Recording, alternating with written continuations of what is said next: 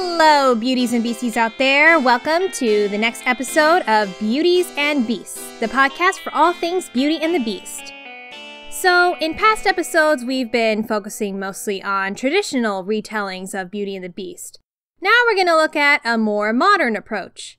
No, I'm not talking about Disney. We're saving that for a very special occasion. Instead, I'm talking about Disney's rival company, DreamWorks, and their 2001 movie, Shrek. And before we begin on this, I'd like to thank my patrons. First, Duskwing Dragon, my Dragon Prince patron, who selected this topic as part of his rewards package. And my new patron, Satu-Hana, I'm so sorry if I butchered that pronunciation, my True Beauty patron. And it's good to note that, for the first time ever, I am recording an episode live with my two patrons who I've just mentioned who are listening in right now. And just to remind you that you guys can ask questions at any time in text form, and they will be answered towards the end of the episode. If you want to listen to episodes live, then you must pledge at least $10 a month so that you can gain access to the closed Skype group.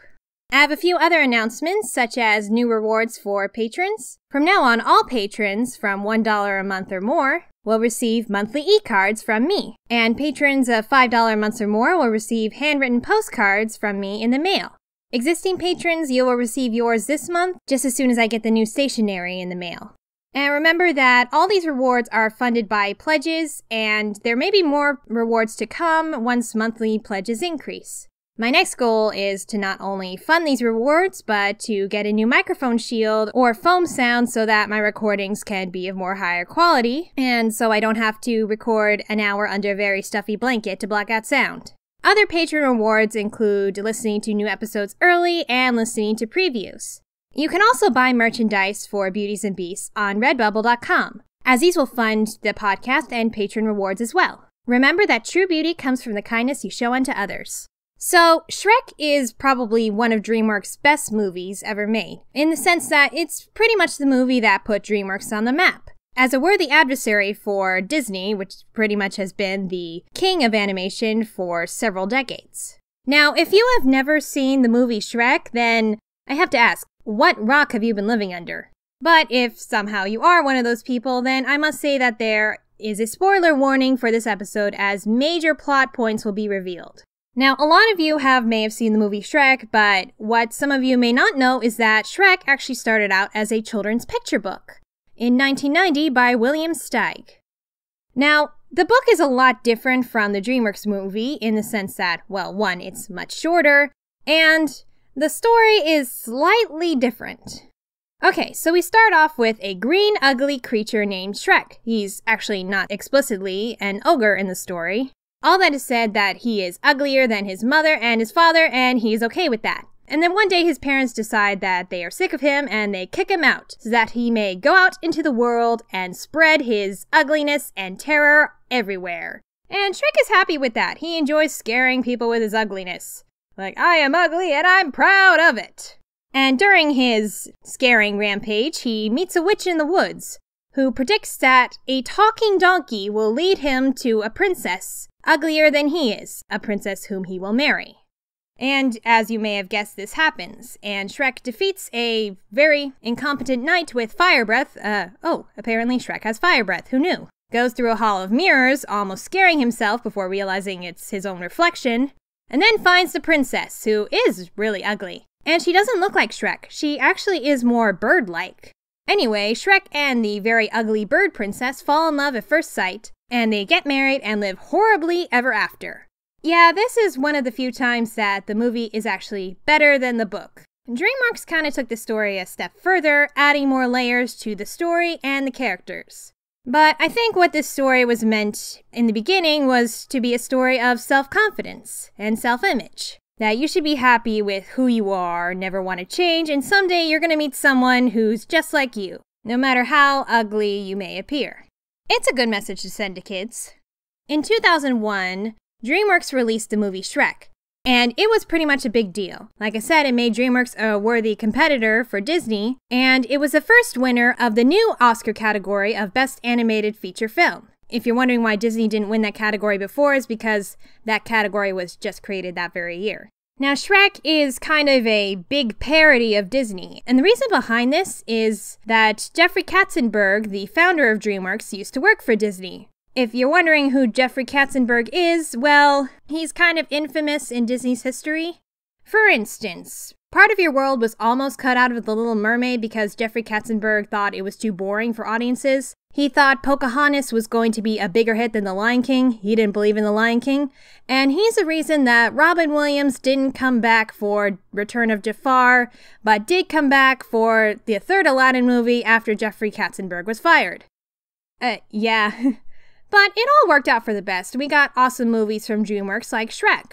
And the movie would still be great even if it wasn't poking fun at Disney at every turn. The movie spawned 3 sequels, 1 prequel, and a spin-off series on Netflix, a series of holiday specials, and a Broadway musical. And we're going to be talking a little bit about some of those, but first let's go to the original movie. As I've said in previous episodes, Beauty and the Beast stories tend to follow a 5-act structure, and Shrek is no exception. Let's start with Act 1, the introduction to the characters. So, we start out with the classic fairy tale movie prologue of a storybook, in which you hear Shrek narrating the story of a lovely princess who is put under an enchantment, locked away in a tower guarded by a dragon, awaiting her true love and true love's first kiss. And Shrek just rips a page and laughs it off and throws the page down the toilet. And so we're fully introduced to Shrek, a big green ogre who is living alone in the swamp, and he is very happy, being gross, eating slugs, and scaring off angry mobs. Meanwhile, somewhere else in the forest, we've got some fairy tale creatures who are wanted by the law. They are being carried off in sort of Inquisition style, and among those fairy tale creatures being arrested is a talking donkey named Donkey. Not very creative, but it works. As Donkey is running away from the guards, he runs into Shrek, and Shrek scares the guards off, and because of this, Donkey wants to be friends. But Shrek is incredibly annoyed by his overly enthusiastic nature and how he can't stop talking or singing. Donkey begs to stay with Shrek, and Shrek is like, nope. But then after Donkey's constant begging, Shrek gives in, okay, but only for one night, and you sleep outside. So, start off to a very rocky, long-lasting friendship. Now we go to Act 2, how the beauty comes into contact with the beast. That very same night that Donkey stays over, these fairy tale creatures show up on Shrek's swamp, and they say that they've been dumped there by Lord Farquaad, who evicted them from their home. Donkey volunteers to lead Shrek to Duloc, much to Shrek's chagrin, which is Lord Farquaad's domain. Meanwhile, we're introduced to the movie's main villain, Lord Farquaad, who is pretty much a caricature of Michael Eisner, one of the big wigs of Disney at the time. Seriously, Jeffrey Katzenberg was really not happy with Disney. And we see Farquaad, who's this dwarfish, narcissistic perfectionist who is torturing the gingerbread man in order to find the location of the other fairy tale creatures in hiding so that he can banish them to make the kingdom a better place because...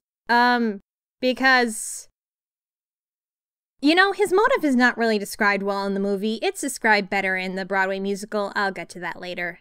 Farquaad's knights bring in a magic mirror, and you know, the magic mirror from Snow White, oddly enough, looks exactly like the Disney version. Yeah, see what I mean? Jeffrey Katzenberg was really pissed at Disney. He asks the mirror, "Mirror, mirror on the wall, is this not the most perfect kingdom of them all?" The magic mirror replies, technically you're not a king, but you can become one if you marry a princess. And the mirror tells Farquaad about Princess Fiona, who is that same princess you saw in the prologue, locked in the tower and guarded by a fire-breathing dragon. And Farquaad sees how beautiful Fiona is, and he's like, yes, she's perfect, she'll be the perfect queen. And the mirror starts to warn him about something that happens after sunset, but Farquaad won't listen to him. He sets up a tournament for knights to go rescue the princess for him, because apparently Farquaad is too lazy a duke or lord or whatever he is to rescue the princess himself. Jesus, guy's a coward. Shrek crashes the tournament in an effort to get his swamp back, but when the knights turn on him, he just beats him up in this huge, awesome smackdown that the crowd just loves. Seeing how strong he is, Farquaad decides to send Shrek off on this heroic quest to rescue the princess, and if he does, Farquaad will give the deed to the swamp to Shrek. On the way, Shrek and Donkey are having a conversation. Donkey's asking Shrek, "Why do you act so nasty?" And Shrek says, "Ogres are like onions." To be clear, as a kid, I did not get this metaphor at first, but I do get it now. Onions having layers and ogres having layers means there's more to Shrek than meets the eye, and that's Shrek's way of telling Donkey. Though, Donkey does not get it either. You know, cakes have layers! Ogres are not like cakes, Donkey! So now we get into Act 3, actual contact between the Beauty and the Beast. Shrek and Donkey reach the castle. They run into the dragon, and the dragon turns out to be a girl dragon and falls for Donkey. And in that confusion, Shrek finds the princess, rescues her, takes her out of the castle, and Fiona wants Shrek to give her true love's kiss. And Shrek and Donkey just laugh at that. Shrek removes his helmet, and Fiona's like, okay, I'm not gonna kiss you anytime soon. And Shrek explains the whole situation to her, and pretty much just tries to carry her back to Duloc. When night falls, we learn a little bit about Shrek. As he's talking to Donkey over by the fire, he says that he's actually bothered about people judging him, even though he doesn't really show it, and that's why he shuts everybody out. If everybody sees him as a monster, he might as well just be one. What he doesn't know is that Fiona was listening at the time from the cave she was sleeping in. And in the morning, she's a little more considerate towards him, even making Shrek and Donkey breakfast. So during the road trip, we learned some unexpected things about Fiona. That she's a lot feistier than Shrek expected, that she's very burpy, knows karate, can make balloons out of real animals. And through all this, Shrek and Fiona bond, because she is just as nasty as he is. And of course, everything seems happy between them, except for the lingering notion that Shrek is an ogre and she is a human princess, and besides, she is going to marry Lord Farquaad soon. And so we go into Act 4, the betrayal. Donkey starts to see that Shrek and Fiona are digging on each other, and so when night falls, Donkey goes into the hut that Fiona is sleeping in and finds instead a large female ogre in Fiona's clothes. And we learn that Fiona is actually under a curse, that she is an ogre at night and a human by day until she finds her true love and receives true love's first kiss, and then takes true love's form. Meanwhile, outside of the abandoned hut, Shrek has a sunflower and is about to confess his love to Fiona. However, he overhears Fiona say to Donkey, "Who can love a hideous beast?" And he thinks that she is talking about him. And so mourning, there's this whole misunderstanding. When Fiona is human again, she decides to tell Shrek everything, but Shrek is mad. Who can love a hideous, ugly beast? And Fiona thinks he knows about the curse and he doesn't want to be with a monster, though she's like, but I thought that wouldn't matter to you. Yeah, well, it does. See, this is why communication is important. So Farquaad arrives, and despite Fiona being a little weirded out by the difference in height, she accepts his proposal. Mostly in spite of how Shrek hurt her, even though unintentionally, and because she had unintentionally hurt him, and jeez, okay, this all could have been avoided if you guys just talked things out a whole lot earlier. So as Fiona's riding off with Farquaad, Shrek pushes Donkey away, and then there's this whole sad montage with Hallelujah. And so we go to Act 5, the resolution, where everything is sorted out. Donkey goes after Shrek, tells him that there was a misunderstanding, and they both ride Dragon, whom Donkey had found during his moping, to crash the wedding. So they crash the wedding, Fiona's secret is exposed, Farquaad's about to lock her up because of how hideous she is, but then Farquaad is eaten by Dragon in Dragon Ex Machina. Shrek and Fiona confess their love for each other, kiss, and Fiona is turned into a permanent ogre. And she's like, I don't understand, I'm supposed to be beautiful. And Shrek replies in the sweetest response you could ever get, but you are beautiful. No. So they kiss again, they get married, and they live ugly ever after. Oh yeah, and Dragon and Donkey get together too. The end! So, one of the reasons this movie became so popular and groundbreaking is because it put a nice twist to the Beauty and the Beast story. Instead of having the Beast be under a spell, it's the Beauty who's under a spell, and eventually becomes the Beast. And this shows that your ugly parts can actually be beautiful, and not just on the outside. However, there was some criticism to this ending of Fiona becoming an ogre in order for her and Shrek to be together, as this kind of implies that same has to be with same. Also, the fact that Fiona had to change herself to be with the one she loved. However, I think DreamWorks tackled this criticism in Shrek 2, which came out in 2004. Now, I'm not going to go over the whole plot of the sequel, but the gist of it is that Shrek tries to make Fiona happy by becoming a human with her. But we learn that Fiona is actually happy with ogre life. So I think that Fiona was always meant to be an ogre. That in becoming an ogre, she's accepting the ugly and less attractive parts of herself, which are actually an essential part of herself. And this is explored more in the musical. Yeah, the other sequels are really not worth mentioning. I mean, they're okay to watch, but they're really not as deep as the first two movies. And Puss in Boots is really just a spin-off and has nothing to do with, Shrek and Fiona at all. Although the Puss in Boots Netflix spin-off show is really worth watching. Maybe I'll do a bonus episode on that someday. But something that's really worth mentioning is Shrek the Musical, which was produced on stage in 2008. The book was written by David Lindsay Abaire and follows the movie plotline almost to a T, but with some differences.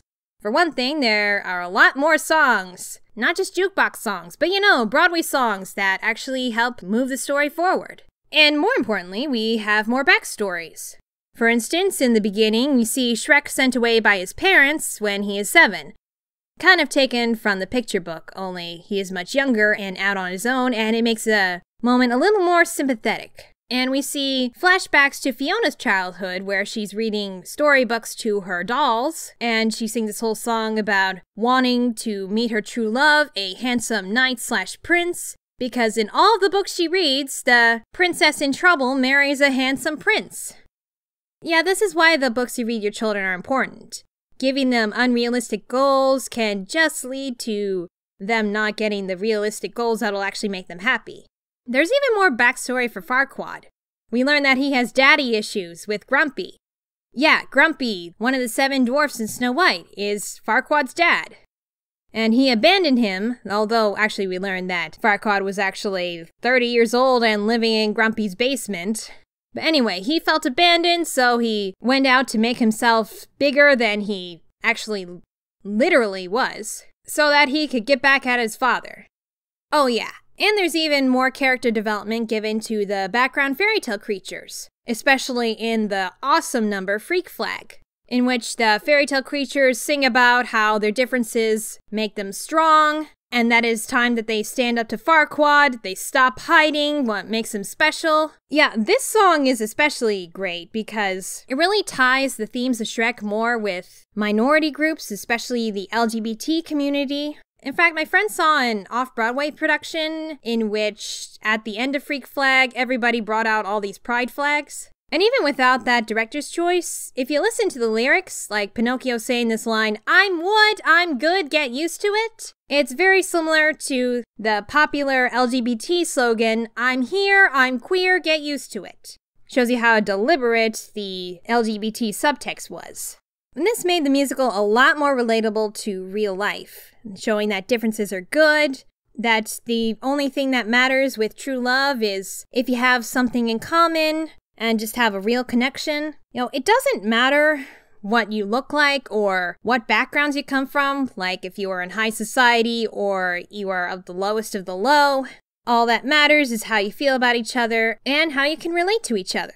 There's also a secondary Beauty and the Beast relationship between Donkey and Dragon, and which one is the Beauty and the Beast is really up to interpretation, but they are clearly different physically and a little bit personality-wise. You don't see their relationship develop as much, but you can see that it is actually pretty strong.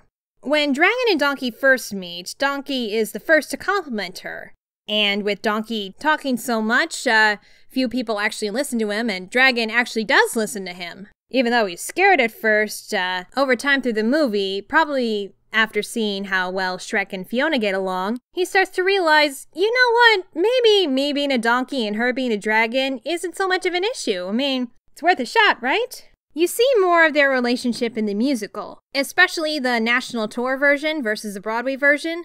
The song Donkey Pot Pie is replaced with the song Forever. Yes, Dragon actually sings in this one. And she sings about how she feels unwanted with all the knights after Fiona. Especially with these lyrics like, "You think I like this job? I'm a glorified babysitter. No one wants to rescue me, so yeah, I'm a little bitter. I'm no princess, no great beauty. No one ever, ever, ever wanted me." And then Donkey tells her, "You want true love? Well, stop with the hating. Unchain your heart, he's out there waiting." And then Dragon turns her affections towards Donkey. So that was probably one of DreamWorks' first of many beautiful, weird couples, and it's best not to think how the Dronky babies in Shrek 2 came to be. It's just gonna make your head hurt. But it's still cute! So the overall message of the story Shrek and the movies and the musical is the idea that love is a weird and unpredictable thing, and it can come from anywhere. And don't let others get you down for being different. It is important that you love yourself. By accepting Shrek, Fiona was able to accept herself. She was not very ladylike, and her personality was considered beastly to others. But she was able to accept that part of herself by accepting who she loved, and in turn able to accept that life as an ogre, or a very beastly creature, couldn't be so bad.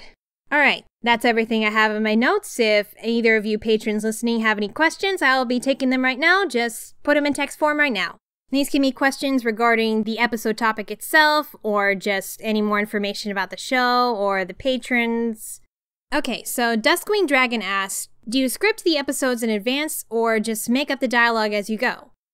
Well, kind of a little bit of both. Like, I don't just type out the full script. What I do is I take notes on mostly stuff on plot and characters, like, Act 1, Act 2, Act 3. And some little notes about my own thoughts about each topic, and maybe some side comments that I want to make. Some of the side comments I just make up as I go along. But, yeah, like I plan out some of the stuff I'm going to say, just to make sure that I don't forget any of my thoughts. Some of them I'll add as an afterthought. But no, the script is not really written out in full. Okay, any other questions? Okay, same person asking, this podcast focuses on fairy tale-based stories. What counts as that for more modern examples if someone wants to make suggestions? Well, Shrek is clearly one example. There are some other things that I had ideas for future topics, like the movie Penelope or the lesser-known movie Rigoletto. Also that movie Beastly, or even just, smaller topics about side couples in movies and TV, like Who Framed Roger Rabbit with Jessica and Roger, and Madame Vastra and Jenny in Doctor Who.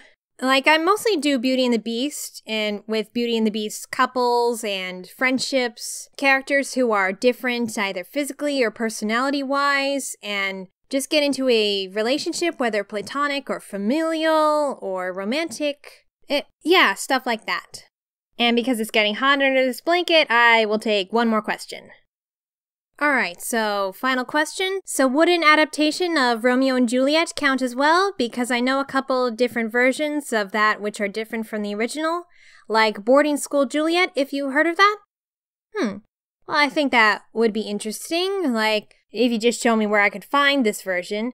But yeah, if you guys have suggestions, something like that, that maybe doesn't relate directly to Beauty and the Beast, but to some fairy tale in some way, I might consider it, like either for a canon episode or maybe just a bonus episode, because I've been considering doing short bonus episodes for smaller topics that would be available to only patrons. But yeah, like if you have any suggestions, just message me about them, and if you know where I can find these movies / TV shows / books that you're talking about, send me links so that I may look into them more. Alright, so that's going to be it for this episode. Next time will be the Halloween special.